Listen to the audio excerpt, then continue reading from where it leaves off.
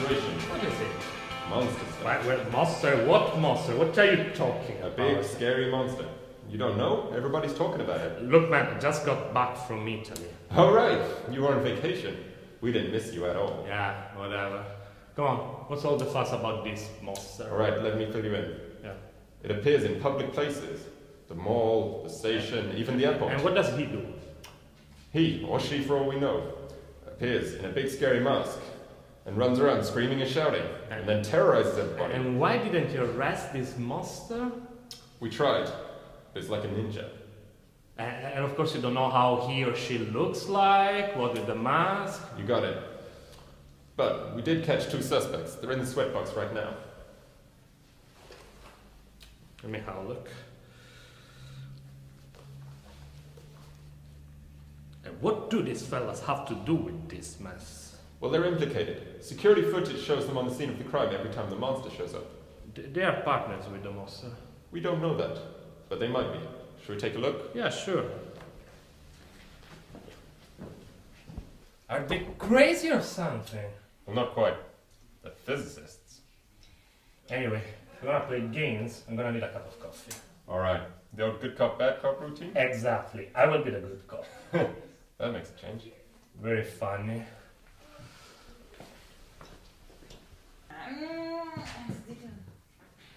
Detective Daniela De Vito, who is my colleague, Frank Franson. Hey. Morning. Can you tell me your complete names about this? Tommaso Biancalani. Louise Dyson.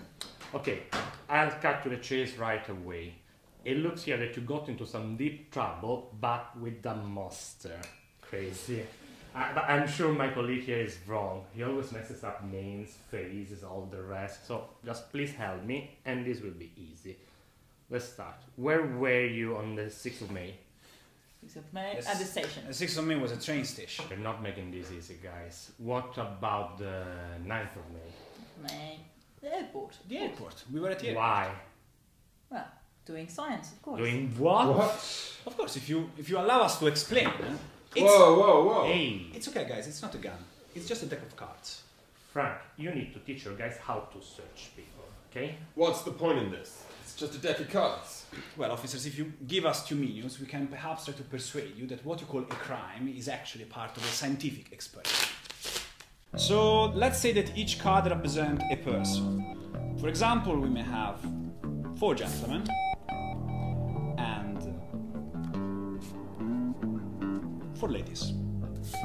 So they are in some public place in which there are 2 emergency exits, represented by the 2 aces. So these people will run toward the emergency exit if they are scared. For instance, if a monster appears. Now, say that there is some monster. This guy is scared, so he runs toward this emergency exit, and this will cause these people to follow him. These other people will run toward the other emergency exit, and this will create a symmetry breaking. Now, if we are in a situation in which the number of individuals is large,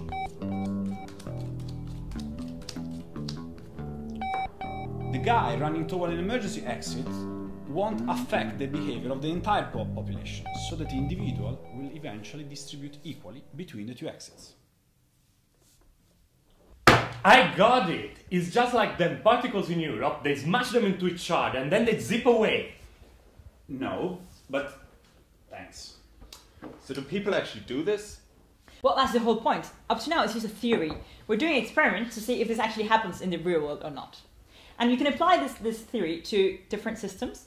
So have you seen those experiments where ants can take food from 2 different sources? Or customers queuing up for 2 shops? Well, theoretically, any population with 2 such states can exhibit this type of behavior. Are you saying that you've got a model, you don't know it works, so you go out and scare people Yeah. to prove your point? This is horrific. Theoretical research is often misunderstood. Yeah, okay guys, let's stop it. You know the monster, so just tell us who he is and we'll let you go right now. I actually don't know him. Or her. We don't even know if it's the same person. They're always wearing a mask. But we don't care because we do science together. Alright, that's enough. I'm gonna have to take you to see the Chief Commissioner. Stand up.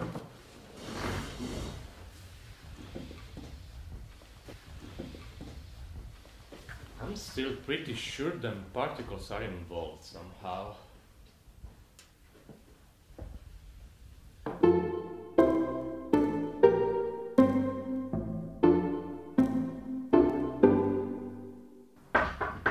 Come in! Evening, Chief. I've got something for you. What is it, Frank? You too. Get in. Ah, the famous suspects. Yes, please, come in.